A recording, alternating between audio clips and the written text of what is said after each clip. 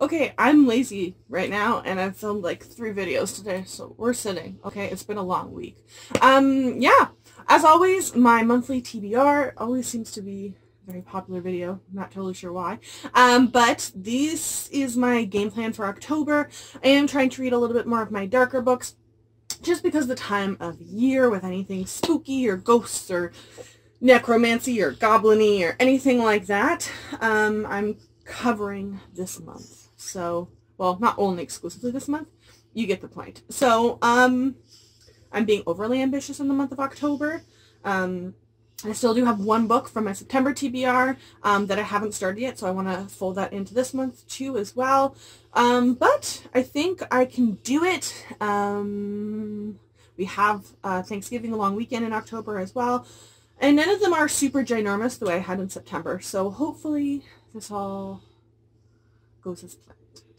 So starting off, I think my nonfiction of the month is going to be Know My Name by Chanel Miller. I have been, we only knew about it for, I think, like 3 weeks before the actual release. But I have been very, very interested in reading her memoir. She was the victim in the Rock Turner case on Stanford campus.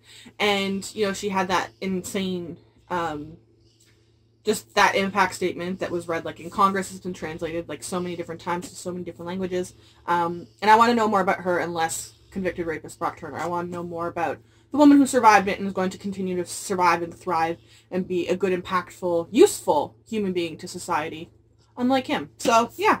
So one of the books I picked up in September from Value Village, actually, was House of Furies by Madeleine Roux. I know they did a cover change, but this is just a genre I don't normally touch. My friend Melanie wanted me to read it a few times, so when I saw it, I decided to pick it up. I know it's supposed to be scary and spooky. Louisa Dighton has nowhere to go. Alone and afraid, she has just fled brutal English boarding school where punishment was the lesson of the day. When she meets an old woman who offers her employment as a maid at the boarding house, Louisa thinks she's been saved.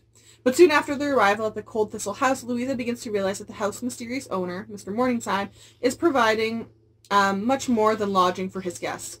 Far from a place of rest, the house is a place of judgment, and Mr. Morningside and his staff are meant to execute their own brand of dark justice on those who are past being saved. That sounds like it could be potentially really cool. Probably a movie adaptation of that is not something I would watch personally because I'm afraid of everything, but I feel like book-wise, this is something I could maybe read. So hopefully I will read it and enjoy it. A second book that I also picked up at Value Village, The Loneliest Girl in the Universe by Lauren James. I remember this being blurbed in a conference session, actually a few of them, before it had come out. And I heard really not much about it since. It's got nice like bluey purpley underdress jacket with the pink writing, which is really cool. So I think that she's the daughter of an astronaut, Romy.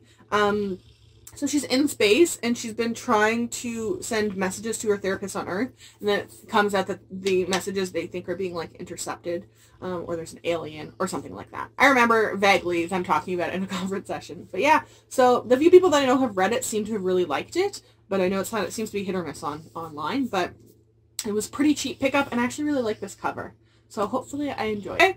But yeah, so I picked up Serpent of Death. It's got witches and witch hunters. October is like peak season for me to read this. I have to read it. And I've heard an absolute praise, like nothing but positive things from people who read this book. And they've announced the sequel title already. A witch and a witch hunter bound in holy matrimony. There's only one way such a history could end, a stake and a match. That sounds like Thanksgiving dinners would be amazing. Like entertaining to no end. So...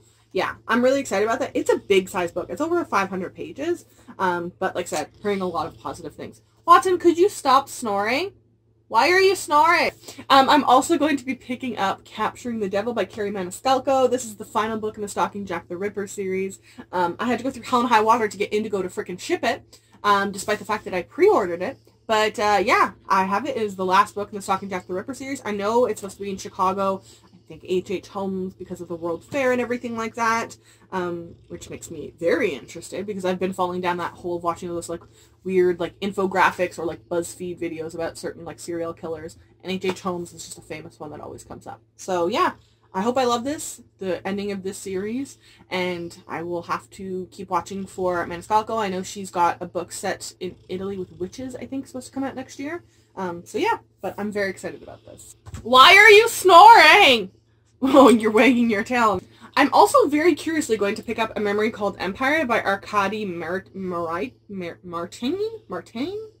I just know that this is a big sci-fi opera and there's a female romance in it. So I am so here for that. I also found out randomly online, I think it was this author, that she's also married to the author who wrote Strange Grace that I read at the beginning of the year. I think this is her. I'm trying to remember what the author's name was. Anyways, just look up Strange Grace. Or sorry, not Strange Grace. Strange Practice. Yeah, layered, nuanced, and striking, and startlingly imaginative, A Memory Called Empire is a sprawling space opera debut that puts a rare new stamp on the genre. Space operas can be total hit or miss for me. So I got it from the library. Hopefully I like it. The cover is, like, intense. I like the big-ass, like, throne. Like, that's a throne. And yeah, so I think I'm going to read this earlier on in the month, especially. I'm just really excited about this. I have owned The Psychology of Time Travel since May. Yeah, I think May. I've wanted to read it, like, every month, and I just haven't gotten to it. So I'm putting it officially on the TBR. This is another time travel that my friend read, and she'd said that there's a female romance in it, which is always great. Always getting that rep. Time travel is just something I always really enjoy, but especially during the same sort of seasons that I would read historical fictions. I seem to really enjoy that sort of stuff. So hopefully I love it. Love it. I love the cover of this, though, for real. I don't know why, because it's kind of simple, but the colors and everything, yeah, just big here for the cover, for sure. If you can hear Watson snoring, I'm sorry. I've asked him to stop, and he won't. He just stares at me and wags his tail and thinks it's freaking hilarious. Stop snoring. Stop snoring. Yeah, tail wags. So actually, for the TBR and Beyond group, I am going to be picking up Wilder Girls by Rory Power. They Told Us to Wait and Stay Alive. This is supposed to be, I think, like female Lord of the Flies, essentially, with some dystopians. I love this cover. It's so insanely pretty. It's just, yes. Big ol' yes. People seem to either love it or hate it, but it is blurbed by authors other than Jeff Vandermeer from Annihilation. I haven't read any of his stuff, but I read Emily Saveda's This Mortal Coil, which seemed to be another one that people loved or hate. I really liked it. Claire Legrand, an author I've really liked. And Dawn Kurtagich, which is another author I really enjoyed, Teeth in the Mist. And other than the fact that they put this stupid unpeelable sticker on the back, I am really, really excited about this. I love it came in the indigo box with a book plate and a net, and I just like the the green and the rose gold. It's so pretty together. Another book that I had to fight with Indigo to get, despite the fact that I freaking pre-ordered it, was Gideon the Ninth by Timson Moore. I am so freaking excited to read this. It's lesbian. Oh, there's the sun. There it is. What's up, sis? It is lesbian necromancy in space. I don't know what else you want. Someone else had said something like, basically it's like a haunted castle but set in space. And I was like, boy, those are some pretty amazing premises that you're pitching to me here. So I fought, my local bookstore was nice enough, despite the fact that I pre-ordered it, to just give me the little copy that I had locally, because I pre-ordered it when it was on sale with bonus plum points. And first run had sprayed edges, so I grabbed it. They told me to just return whenever I got the one that was mailed to me, so I could keep my price, my sale price and my extra plum points. And then Indigo had the balls to send it to me like 3 weeks after it was released, a pre-order. And they sent without the sprayed edges. So they stocked their store with books that hadn't yet been sold with the first run. And then the people who pre-ordered that had already given their money were given second runs, apparently. And I just got yeah, sorry about that, from their customer service. Indigo's, like, kind of dropped the ball a lot recently in the past few months, so that would have pissed me off if I hadn't gotten this, because it's such a big release. And the whole reason I pre-ordered was for the black sprayed edges. Thank God I got them. But yeah, I'm so excited about this. I'm gonna be really loud, so you stop snoring, maybe. You're cute, but you're annoying sometimes. Yeah, tail wag again. I'm also going to catch up on some Cat Winters this month, so I am going to be picking up In the Shadow of the Blackbirds, which was gifted to me by my friend Melanie last Christmas, I think, as well as The Raven's Tale by Cat Winters, which is an Edgar Allan Poe-inspired story. Odd and True blew me away. It's such an underappreciated book. The cover design was also just stunning. So when I saw The Raven's Tale, I was like, oh, sis, gotta pick up. And then there's like this wine red raspberry inside dust pages, and then the underdust jacket again. They did like almost the same thing with Odd and True, just different colors, and like, oh, Cat Winters has like amazing cover designs. Like whoever does that, like 1,000,000 gold stars. I am just so excited. It's another author that seems to like everyone's hit or miss with their stuff. They'll follow them to the end of the earth like me, or they don't like the stuff. So I am really excited about that. I've heard pretty positive things actually though, specifically about this one. And my friend Melanie's been harassing me to read it, so I'm finally gonna read them. I am hoping, as long as my copy gets to me on time, to immediately pick up 13 Doors, Wolves Behind Them All by Laura Ruby. This book has already gotten a bunch of awards and nominations. It comes out early October, I think it is. It sounds amazing. I am first in line for the audiobook and first in line for a physical copy in our library system. And I just hope I love it. It was a little bit higher price point in Canada, I believe, so I hadn't pre-ordered it yet, and there was no pre-order campaign either. I'm trying to remember what it was called, but it was like some middle grade with like, I don't know, adventuring or something like that. And I remember reading it and enjoying it. York? Was it York? Or am I crazy? Maybe it was York. Something like that. Yeah, but I'm pretty hyped for this one. I saw in a couple magazines it's been nominated for a bunch of awards.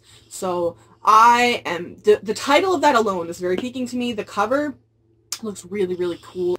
I'm also going to be picking up Swipe Right for Murder by Derek Millman. I tried his Scream All Night book last year. It just wasn't for me, but a lot of people seem to really like it. Swipe Right for Murder is his James Patterson debut, James Patterson imprint debut. Everyone seems to be really liking it. It sounds like a bit of an FBI thriller in contemporary setting, which might be a bit more my speed. I'm hoping to also squeeze in The Proposal by Jasmine Guillory. Guillory? I have to figure out how to say her name. This is the sequel, or I think it's companion more, to The Wedding Date, which I didn't end up, I didn't hate it. It didn't have everything that I wanted, the way, like, I don't know if anything's ever going to top The Kiss Quote for me by Helen Huang, but I actually really did enjoy the main female character. So I'm going to keep going along the series, hopefully, and I can keep enjoying them, and just expanding my horizon more on romance genre. Yeah, so I'm really excited to give this. This popped up on my recommendations, like, really randomly, and then I was like, I mean, I've read a book by this title before, and it worked out pretty well, so why not? So, I am picking up Rook by Sharon Cameron. I also love that there's a mature reads label. I've never seen that on a book before. I don't know, maybe it's I don't know if that was the library that did it, or the book company that did it. Oh no, we have a lot in Alberta of school-housed public libraries, so they serve as dual school and public library. But in reality, all they do is they limit the content they have in the library, the public library, because they have a school kid. So it's really not a good system that's set up in the province, especially if you have to go into a school as an adult without children to access. It's just a very weird system. So I'm wondering if that's maybe who put the sticker on here, mature read, that it's not for, like, toddlers. I don't know. I take big issue with schoolhouse public libraries, but yeah, hopefully it worked really well. It's good. I know it's supposed to be like a dystopian-y set in Paris. The cover has intrigued me quite a bit, and I read The Rook by Daniel O'Malley. I don't think it has anything relating to the topic, but it was just a good read for me, so hopefully this can, you know, be almost as good. I don't know if it can be as good, but hopefully it'll be. I mentioned in one of my past videos that there were a few series that I wanted to reread because the third book had come out this year, so I'm gonna try and do that for the rest of these last few months of 2019. So I'm going to be rereading Catherine Arden's series, The Bear and the Nightingale, The Girl in the Tower, and The Winter of the Witch. This I picked up secondhand at a bookstore, even though it is in, like, literally perfect condition. There's only, like, kind of scrubs in the corner, which could have easily happened when you get the book mailed to you. So I was so excited when I found this because, again, price point $37 in Canada is quite high, and it just never went on sale or pre-order sale or anything like that. But yeah, I feel like I remember a fair amount of them, but I really did enjoy this series, so I want to reread The Bear and the Nightingale, because it has been a little while since I read that. And then I kind of remember how The Girl in the Tower ended, kind of not. So I can read The Winter of the Witch and appreciate all the gloriousness that this series was. It was amazing. It was such a good debut series. And I'm following Catherine Arden's other stuff. I know she has a middle grade series. It's been expanded, I think, to 4 books, the Small Spaces series. But hopefully I hope she comes back to YA/adult stuff soon, because I really enjoyed this series. It was a, you know, random out of nowhere series that I just love. Just because I know it's going to hurt, and I would rather just get it over with because I know it's going to hurt, and then wait, I guess, to read his YA series that's still active. And then we have the Vampire series coming out next year. I'm going to read Dark Dawn by Che Kristoff. People seem to be like, like it's okay, or they're 5-starring it. However, the amount of people that my friend Muriel had said that she's a big fan of the series, but like she had said, she's seen people like that are like meh about it, and they didn't realize that it was like a chosen one. The sun went away. They didn't realize it was a chosen one trope book, and I was like, how? How did you get through the first 2 books and not realize that Mia is a chosen one? Like, that doesn't make any... How in the world did you miss those giant signs of that? That doesn't make sense to me. Anyways, I'm really excited to read this. And I'm hoping that they're going to release some sort of information. For a while, Jay Kristoff had, like, insinuated pretty heavily on Twitter that they were going to re-release the hardcovers of the UK covers. Because people were selling them for astronomical rates. Because they only made so few of them. And he was saying, basically, it seemed like they were going to try and, like, release a box set of them with this, but then the news never came. So I don't know what's going on with that. I wish we would get some information on it.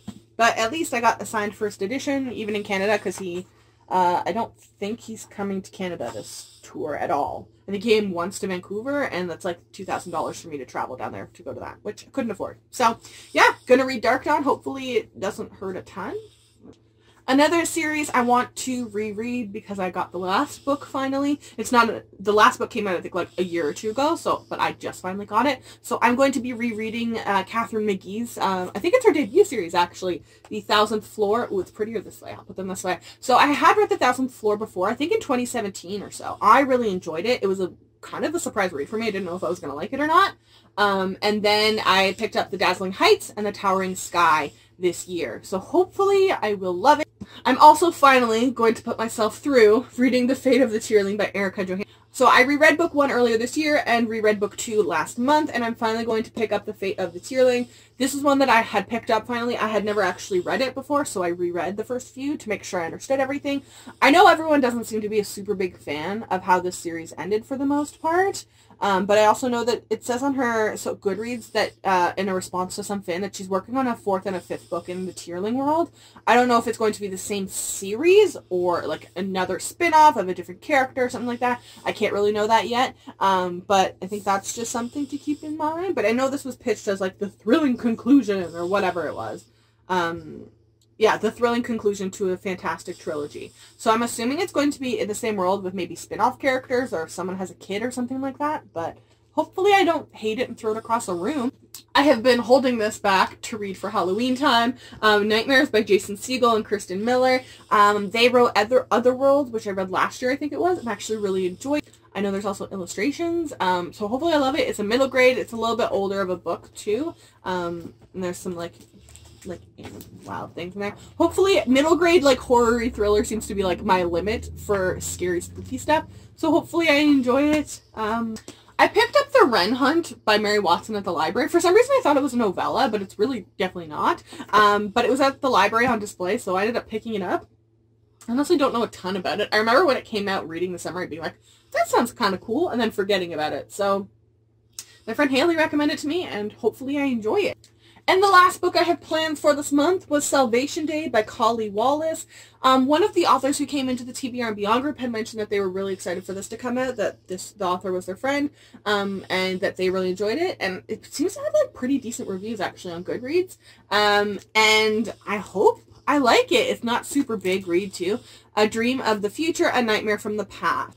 Zara knew every detail of the plan. House of Wisdom, a massive A massive exploration vessel has been abandoned by the government on Earth a decade earlier, when a deadly virus broke out and killed nearly everyone on board in a matter of hours. But then the enigmatic cult leader she had followed since she was a child promised it could belong to her people if they were bold enough to take it. All they needed to do was kidnap Jaswinder Bhattacharya, the sole survivor of the tragedy, and the last person whose genetic signature would allow entry into the spaceship. But Zara and her crew could not know what waited for them on the ship, a terrifying secret buried by the government, a threat of all humanity that lay asleep alongside the orbiting dead, and then they woke it up. That sounds cool. Very, very cool. I've been apparently into like sci-fis this month too. So, yeah.